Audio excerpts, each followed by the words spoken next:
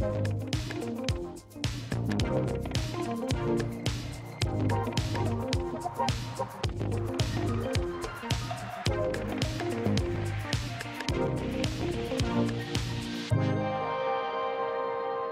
back, everyone. We're turning to our signature segment, By Design, where we look at how design affects our everyday lives and how a good design can help us interact with the world in better ways. Well, one obvious aspect of design comes in the form of fashion.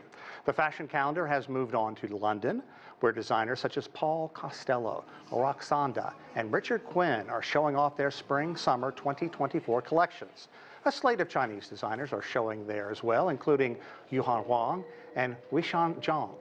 The British Fashion Council spearheads London Fashion Week, and this is what its chief has to say about the role artificial intelligence is playing in fashion design. It's more about sort of using AI for a research process, because you don't get to these designs by using generative AI. That's going to give you really quite a homogeneous view of fashion. This sort of human perspective, this idea of creativity and pushing boundaries can only be done independently. There is another way artificial intelligence is helping behind the scenes by identifying the right clothing size for customers. Junwei Sum explains. It's a shopping experience many women have had before, no matter their size, height, or shape. I've gone into a store and I've wanted this pair of jeans and trousers and they haven't had my size, and you feel so like there's something wrong with you, and there's nothing wrong with you, that's the store's fault. And that's largely true. There is no standard that requires a size 10, for example, in one brand, to fit the same as a 10 in another. Added to that, most in-store clothing sizes start off as patterns cut for the runway, and it's hard to size up since proportions change. While runways are getting more size diverse, there's still a ways to go. AI-powered fit solutions are hoping to make a difference. From Germany's SizeKick to US-based startups TrueFit, Bold Metrics, and others, the idea is to reduce size uncertainty, especially in online shopping. AI platforms do this by collecting data on size and fit from across brands from millions of shoppers, comparing them, and then recommending sizes to each customer. Some AI tools take measurements using body scans before serving up a recommended size. It's not quite tailor-made clothing, but the better something fits, the happier a customer will be. It could also mean fewer returns due to poor fit. Coresight Research estimates that online clothing returns could cost U.S. retailers over $25 billion in processing costs this year. While for the environment, fewer returns means fewer items ending up in a landfill. Junwei Sum, CGTN, Washington. Okay, for more on how technology is helping both customer and designers improve fit and sizing, we're joined by Laura Zwanziger, CEO and founder of Fit for Everybody. Laura, it's a real pleasure to have you on. Thanks for coming on. Thank you for having me. Okay, tell us about your company. And I find it pretty fascinating that you decided to go back to school and really to take some chances to get where you are right now. Yeah, I mean, I worked as a designer in New York. My background was as a designer, and fit and sizing was interesting to me from the beginning of my career. I worked on quite a few projects in school as a student in design school, working with body scanners. How do we fit on a body, not the way society says a body should be, but the way it is. And when I was working in the industry, it felt like there was a disconnect. Getting to that first sample that we wanted to make and then scaling it, what was happening kind of in the real world of design was not the neat and tidy bow that I wanted to see for design. So I went back to school to focus on supply chain and operations, which is where I started building Fit for Everybody. Which I find it fascinating too. I read one of your quotes, fashion is supposed to be fun. And when you hear somebody in our story saying there's nothing wrong with you if you're a size 10, why is it so difficult for people to get a good fit from off-the-rack clothing? Absolutely. And I think before we can talk about fit, I think we need to talk about sizing and how that's done today and how that's flawed. So clothing is mass-produced based on a lot of assumptions of how bodies in a population look. So to start, some segment of a population is going to be measured. Maybe they're put in body scans, maybe it's photographs or a tape measure, and some average is going to be taken of this data as a starting point. And that's going to have a proportion of a body, a bust, a waist, a hip.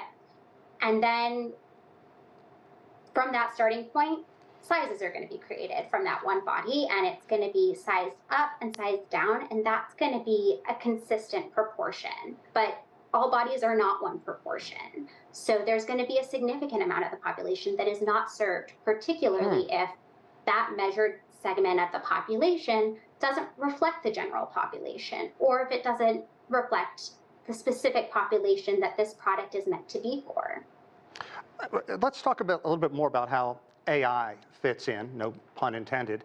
And you went to school, after your fashion degree, you went to MIT. Tell me how this marriage is working. Just to repeat back the question, so I'm answering your question, just in terms of the transition from true designer into how do we use data for better design? Yes. So, I mean, I was working as a designer, very much pen and paper, talking to factories, in the weeds with it before going back to school, and just, it seemed like we were doing the same thing over and over, expecting a different outcome. Yeah.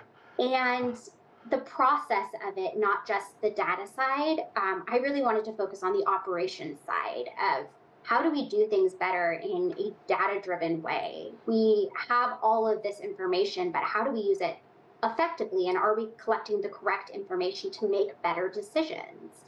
So I took a variety of classes, and I really pivoted while I was in business school. I started really focusing on supply chain and operations for apparel. How do we do that better? And then what is not just the easiest data to collect, but the most relevant data to collect? And how do we implement it in a way that is not only impactful, but easy to use? And that really developed into what we built at Fit for Everybody.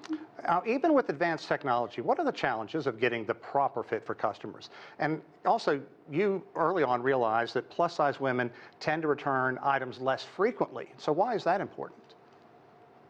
When we look at different populations, every population has a body that needs to be catered to in the design process. And like I talked about with this grading process of sizing, where you start with this middle size and you just add or subtract an inch, or in larger sizes, 2 inches, that's lazy design. Yeah. You're not using anthropomorphic data that does exist in a productive way to say, what is the predominant proportion at every, say, bust size? We can start with bust size because that, in terms of when you work with fabric, that's an important parallel to, perpendicular to the floor measurement that always has to be balanced for great fit in a garment. And when you're choosing not to design to, or you don't know how to design to that body is a customer who's not going to be happy. Yeah, for someone who doesn't go to stores because of 2 words, slim fit, I understand that person. Now, look, you talked about a class project earlier. I want you to talk a little bit more about that. We're kind of tight on time, but it has been exhibited at MoMA. What are your thoughts on that? It's something that I don't know that we thought it was anything special when we did it. I was 19 years old when we built that. We were tasked with a product development project to design for an underrepresented market at a point when plus size was kind of a dirty word. Yeah. So we were at Cornell University. We had access to body scanners. We had access to incredible people. We worked with Professor Susan Ashdown. She's amazing to really say, we want to design for this market, but we don't even have a dress form.